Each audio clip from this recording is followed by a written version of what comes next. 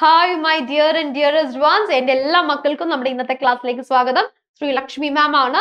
As I promised you, നിങ്ങൾക്ക് വാക്ക് തന്നതുപോലെ ഞാൻ ഇന്നത്തെ ക്ലാസ്സിൽ എടുത്ത ടോപ്പിക് എന്ന് പറയുന്നത് it is A very important topic. നമ്മുടെ first chapter structure of ആറ്റത്തിൽ important ആയിട്ടുള്ള ഒരു ടോപ്പിക് ആണ്. ചെറിയ ടോപ്പിക് ആണെങ്കിലും it is very powerful. Okay, simple topic ആണ്, പക്ഷെ ഒരുപാട് മക്കൾക്ക് ഭയങ്കര കൺഫ്യൂഷൻ ഉണ്ടാവുന്ന ഒരു ടോപ്പിക് ആണ്. As you all know the topic it is isotopes അല്ലെ. ഐസോടോപ്സ്, ഐസോബാർ, ഐസോടോൺസ് എന്ന് കേൾക്കുമ്പോൾ ചില മക്കൾക്ക് എത്ര പഠിച്ചാലും ഒരു കൺഫ്യൂഷൻ ആണ്. ഏതിലാണ് അറ്റോമിക് നമ്പർ സെയിം ആയിട്ട് വരുന്നത്, ഏതിലാണ് മാസ് നമ്പർ സെയിം ആയിട്ട് വരുന്നത്? ഒരു കാര്യം ഞാൻ പറയാം, നിങ്ങൾ ഈ കോണ്ടന്റ് വീഡിയോ കംപ്ലീറ്റ് ആയിട്ട് കാണുകയാണെങ്കിൽ 100% ഷുവർ ആണ്, 100% ഗ്യാരണ്ടി ആണ്, you will never forget isotopes and isobars in your life. കാരണം ഇന്നത്തെ ക്ലാസ്സിൽ നമ്മൾ ട്രിക്സും ടിപ്സും ഉപയോഗിച്ചിട്ടാണ് ഈ ഒരു ടോപ്പിക് നമ്മൾ കംപ്ലീറ്റ് ആയിട്ട് പഠിക്കുന്നത്. നിങ്ങൾക്ക് ഈ ലൈഫിൽ നിങ്ങൾക്ക് എന്തെങ്കിലും മാറിപ്പോയില്ല. ഈ ടോപ്പിക്കിന് വേറൊരു പ്രത്യേകത ഉണ്ട് കേട്ടോ. നിങ്ങൾ ഹയർ ക്ലാസ്സസിൽ മാത്രമല്ല ക്വസ്റ്റ്യൻ പേപ്പറിൽ ഈ ഒരു ടോപ്പിക്കിൽ നല്ലൊരു ശതമാനം മാർക്ക് ചോദിക്കാറുണ്ട്. അതിപ്പോ നിങ്ങളുടെ ആനുവൽ എക്സാം ആവട്ടെ, ഓണപരീക്ഷ ആവട്ടെ, ക്രിസ്മസ് എക്സാം ആവട്ടെ, ഐസോടോപ്സ് എന്ന് പറയുന്ന topic it is very very very important. Okay, അപ്പൊ നമുക്ക് എന്ത് ചെയ്യാം, ഐസോടോപ്പ് എന്താണ് അല്ലെങ്കിൽ അത് നമുക്ക് എങ്ങനെ ഡിഫൈൻ ചെയ്യാം എന്നുള്ളത് നോക്കി നോക്കാം. Here you can see some example അല്ലെ. ഞാൻ കുറച്ച് എക്സാമ്പിൾസ് ഇവിടെ എടുത്തിട്ടുണ്ട്. ഈ തന്നിരിക്കുന്ന ആളുകളുടെ പ്രത്യേകത എന്താണ്?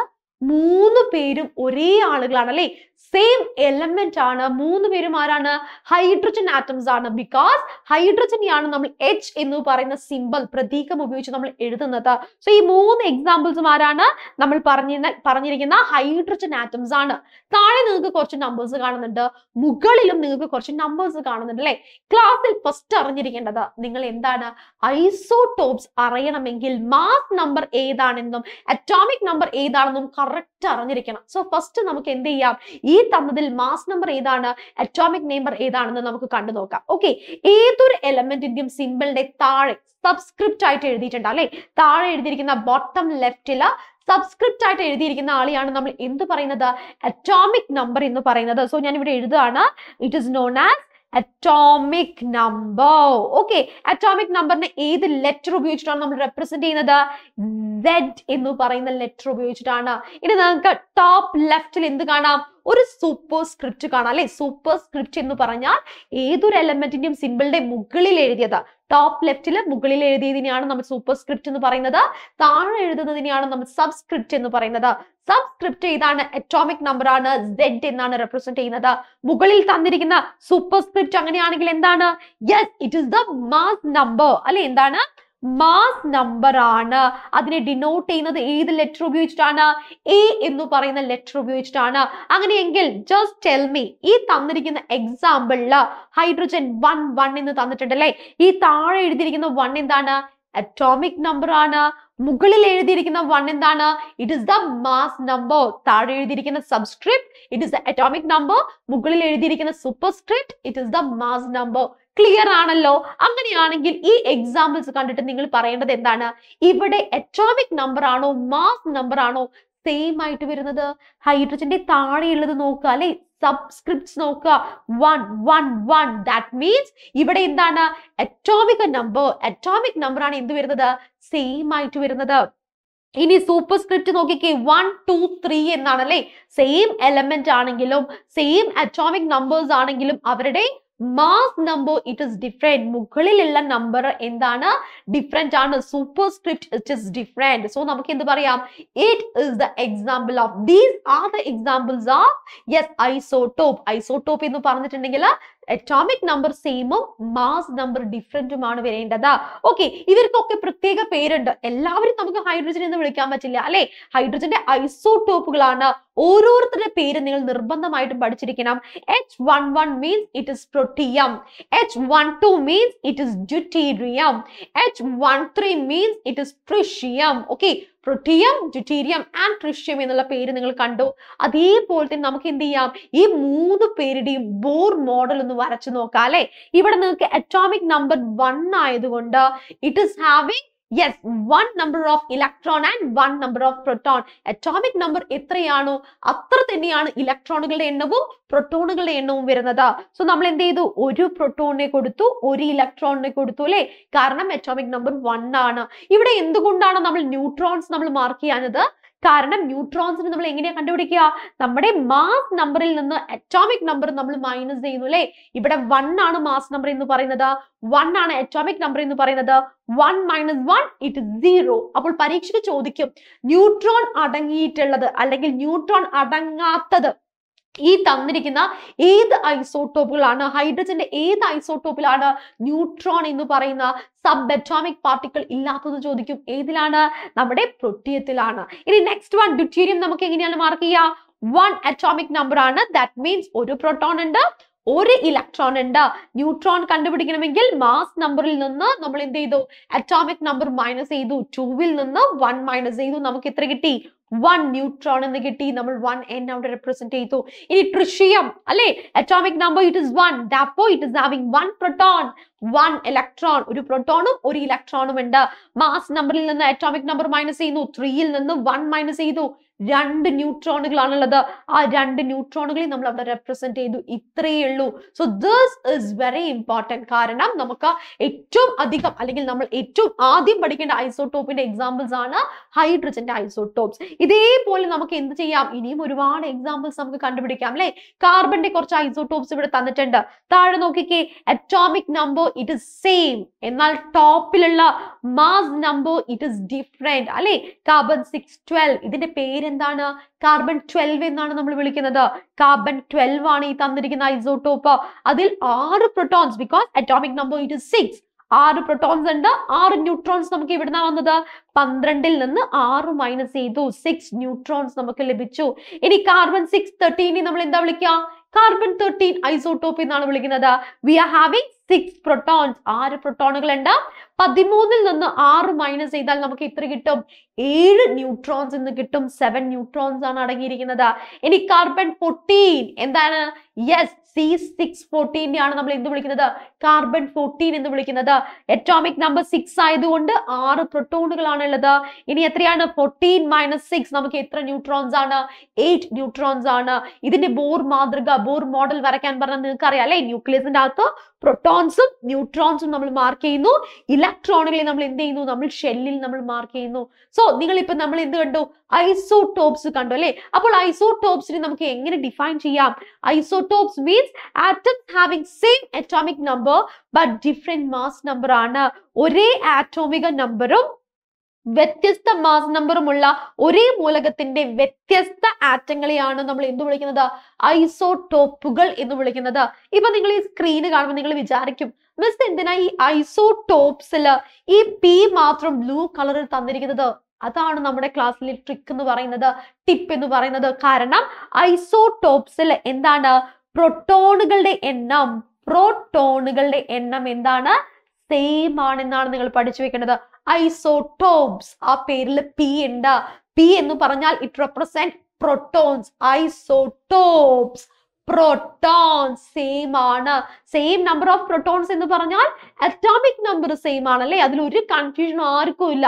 ഇനി നമുക്ക് എന്ത് ചെയ്യാം? ആപ്ലിക്കേഷൻസ് നോക്കാം. നമ്മുടെ ടെക്സ്റ്റ് ബുക്കിൽ കുറച്ച് ഇമ്പോർട്ടന്റ് ആപ്ലിക്കേഷൻസ് തന്നിട്ടുണ്ട്. കുറച്ച് ഐസോട്ടോപ്സും അവരുടെ യൂസസും തന്നിട്ടുണ്ട്. It is very important. കാരണം ഈ ഒരു ഏരിയയിൽ നിന്നാണ് പരീക്ഷയ്ക്കും ചോദിക്കാറ്. ഫസ്റ്റ് വൺ ആരെയാണ് തന്നിരിക്കുന്നത്? H12 ആണല്ലേ. H12 അല്ലേ നമ്മൾ ഡ്യൂട്ടീരിയം എന്ന് വിളിക്കുന്നത്. യെസ്, ഡ്യൂട്ടീരിയം എവിടെയാണ് യൂസ് ചെയ്യുന്നത്? It is used in atomic reactors. Next one carbon 14 എവിടെയാണ് നമ്മൾ യൂസ് ചെയ്യുന്നത്? Yes, it is used to determine the age of പ്രീഹിസ്റ്റോറിക് objects. പ്രീഹിസ്റ്റോറിക് objects എന്ന് പറഞ്ഞാൽ എന്താണ്? പുരാതന വസ്തുക്കള് എത്ര വർഷം പഴക്കമുള്ളതാണ്, അല്ലെങ്കിൽ ഏജ് ഓഫ് ഫോസിൽസ്, ഇതൊക്കെ നമ്മൾ കണ്ടുപിടിക്കുന്നത് ആരുടെ സഹായത്തോടു കൂടിയാണ്? യെസ്, ഐസോട്ടോപ്പ് ഓഫ് കാർബൺ അല്ലെ. ഏത് ഐസോട്ടോപ്പ് ആണ്? കാർബൺ 14 ആണ്. നിങ്ങൾ നിർബന്ധമായിട്ട് നിങ്ങൾ അറിഞ്ഞിരിക്കേണ്ട എക്സാമ്പിൾ ആണ്. Next one phosphorus 31. അതൊരു ട്രേസർ ആയിട്ടാണ് യൂസ് ചെയ്യുന്നത് അല്ലെ. എന്തിന്റെ ട്രേസർ ആണ്? Nutrient exchange in plants. പ്ലാന്റുകളിലുള്ള nutrient എക്സ്ചേഞ്ചിന്റെ കണ്ടുപിടിക്കാൻ വേണ്ടിയിട്ടാണ് ഫോസ്ഫറസ് 31 യൂസ് ചെയ്യുന്നത്. ജസ്റ്റ് ഒന്ന് റിലേറ്റ് ചെയ്യാം. ഫോസ്ഫറസ് പി ആണ്, പ്ലാന്റ്സ് പി ആണ്. സോ ഫോസ്ഫറസ് 31 എവിടെയാണ് യൂസ് ചെയ്യുന്നത്? പ്ലാന്റുകളിലാണ് യൂസ് ചെയ്യുന്നത്. Next one uranium 235. നിങ്ങൾ ഫിസിക്സിലൊക്കെ കണ്ടിട്ടുണ്ടാവും. Uranium 235 it is used in atomic reactors as fuels അല്ലെ. ഫ്യൂവൽ ആയിട്ടാണ് നമ്മൾ യൂസ് ചെയ്യുന്നത്.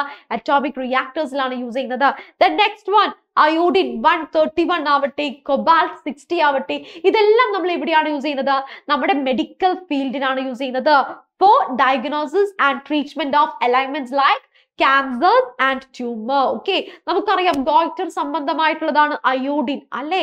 അപ്പൊ നമുക്ക് എന്ത് പറയാം, അയോഡിൻ ആവട്ടെ, കൊബാൾട്ട് ആവട്ടെ, അയോഡിൻ 131 ആവട്ടെ, കൊബാൾട്ട് 60 ആവട്ടെ, ഇതെല്ലാം നമ്മൾ യൂസ് ചെയ്യുന്നത് എവിടെയാണ്, നമ്മുടെ മെഡിക്കൽ ഇൻഡസ്ട്രീസ് അല്ലെങ്കിൽ മെഡിക്കൽ ഫീൽഡിലാണ്. ടെക്സ്റ്റ് ബുക്കിൽ തന്ന എക്സാമ്പിൾസ് ഒക്കെ നമ്മൾ ഇവിടെ ലിസ്റ്റ് ഔട്ട് ചെയ്തിട്ടുണ്ട്. ഇനി നമ്മൾ എന്തറിയണം, യെസ്, ഇനി രണ്ടാളെ കൂടി നമുക്ക് ഡിസ്കസ് ചെയ്യാനുണ്ട് അല്ലേ. ഐസോടോപ്സ് കണ്ടു, പി protons സെയിം ആണ്, ദാറ്റ് മീൻസ് അറ്റോമിക് നമ്പർ ആണ് സെയിം, താഴെ എഴുതുന്ന സബ്സ്ക്രിപ്റ്റുകളാണ് സെയിം എന്ന് കണ്ടു കഴിഞ്ഞു. ഇനി ഇവിടെ നോക്കിക്കേ, atoms of different elements with same mass number തന്നിട്ടുണ്ട് അല്ലെ. എന്താണ്, ഒരേ മാസ് നമ്പറും വ്യത്യസ്ത അറ്റോമിക് നമ്പറുമുള്ള ആറ്റങ്ങളും ഉണ്ട്. ഇവ ഐസോബാറുകൾ എന്നാണ് അറിയപ്പെടുന്നത്. എക്സാമ്പിൾസ് നമ്മൾ ഇവിടെ രണ്ടാളുകൾ എടുത്തു. AR it is argan, K എന്ന് പറഞ്ഞാൽ ആരാണ്, പൊട്ടാസ്യം ആണ്. ഇവിടെ നോക്കുക, മാസ് നമ്പർ സെയിം ആണ് അല്ലെ. മുകളിൽ തന്നിരിക്കുന്ന mass number it is same. ഇവിടെ നോക്കുക 40 and 40 ആണ്. എന്നാൽ സബ്സ്ക്രിപ്റ്റ് ആയിട്ട് തന്നിരിക്കുന്ന അറ്റോമിക് നമ്പർ സെയിം ആണോ? നോ, ഇറ്റ് ഇസ് ഡിഫറെന്റ് അല്ലെ. ഇവിടെ മാസ് നമ്പർ സെയിമും അറ്റോമിക് നമ്പർ ഡിഫറെന്റുമാണ്. നേരെ മറിച്ച് ഇപ്പുറത്തെ കേസ് ഒന്ന് എടുത്തേ, നോക്കിക്കേ. Atoms with same number of neutrons are called isotones. Same number of neutrons ആണെങ്കിൽ നമ്മൾ എന്താണ് വിളിക്കുന്നത്, ഐസോട്ടോൺസ് എന്നാണ് വിളിക്കുന്നത്. എന്താണ്, ഒരേ എണ്ണം എന്താണ്, ന്യൂട്രോണുകൾ അടങ്ങിയ ആറ്റങ്ങൾ ഐസോട്ടോണുകൾ എന്നറിയപ്പെടുന്നു. ഇവിടെ നിങ്ങൾക്ക് കാണുമ്പോൾ, ഒറ്റയടിക്ക് കാണുമ്പോൾ നമുക്ക് ഐഡന്റിഫൈ ചെയ്യാൻ പറ്റില്ല അല്ലെ. നമ്മൾ എങ്ങനെയാണ് ന്യൂട്രോൺസിന്റെ എണ്ണം കണ്ടെത്തുന്നത്? യെസ്, 15 - 7 ചെയ്യാം, 14 - 6 ചെയ്യാം, നമുക്ക് എന്ത് കിട്ടും, ഈക്വൽ നമ്പർ ഓഫ് പ്രോട്ടോൺസ് കിട്ടും. സോ ഇവിടെ നമുക്ക് എന്ത് ട്രിക്ക് ഉപയോഗിച്ചിട്ടാണ് നമുക്ക് പഠിക്കാൻ സാധിക്കുന്നത്, കണ്ടു നോക്കാം. ഇവിടെ നിങ്ങൾ നോക്കിക്കേ, ഐസോട്ടോൺസ് അല്ലെ, NES, N എന്ന് പറയുന്നത് എന്താണ്, സെയിം നമ്പർ ഓഫ് ന്യൂട്രോൺസ് ആണ്. അപ്പൊ നിങ്ങൾ ആലോചിക്കേണ്ടത് എന്താണ്, ഐസോട്ടോൺസ്, അതിൽ N ഉണ്ട്. N എന്ന് പറയുന്നത് ഇത് സെയിം നമ്പർ ഓഫ് ന്യൂട്രോൺസ് ആണ്. Same number of neutrons കണ്ടുപിടിക്കണമെങ്കിൽ mass നമ്പറിൽ നിന്ന് അറ്റോമിക് നമ്പർ മൈനസ് ചെയ്ത് നോക്കിയാൽ മതി. ക്ലിയർ ആണല്ലോ, സെറ്റ് ആണല്ലോ. യെസ്, ഇനി അടുത്തത് ഐസോബാർ അല്ലെ. ഐസോബാർ എന്ന് പറഞ്ഞാൽ B ആണ് മാർക്ക് ചെയ്തിരിക്കുന്നത് അല്ലെ. B ബാർ എന്ന് പറഞ്ഞാൽ എന്താടാ, നമ്മൾ പറയും ബാറിന് ഭയങ്കര മാസ് ഉണ്ടെന്ന് പറയാറുണ്ട് അല്ലെ.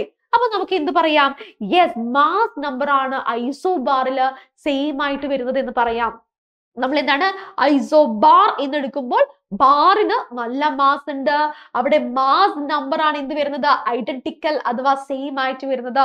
അല്ലെങ്കിൽ നമുക്ക് എങ്ങനെ പറയാം, ഇവിടെ B ആണ് തന്നിരിക്കുന്നത്, both, B for both protons and neutrons, sum of protons and neutrons. Mass number നമ്മൾ എങ്ങനെയാ കണ്ടുപിടിക്കുക, പ്രോട്ടോണുകളുടെ എണ്ണവും ന്യൂട്രോണുകളുടെ എണ്ണവും കൂട്ടിക്കഴിഞ്ഞാൽ നമുക്ക് മാസ് നമ്പർ കിട്ടി അല്ലേ.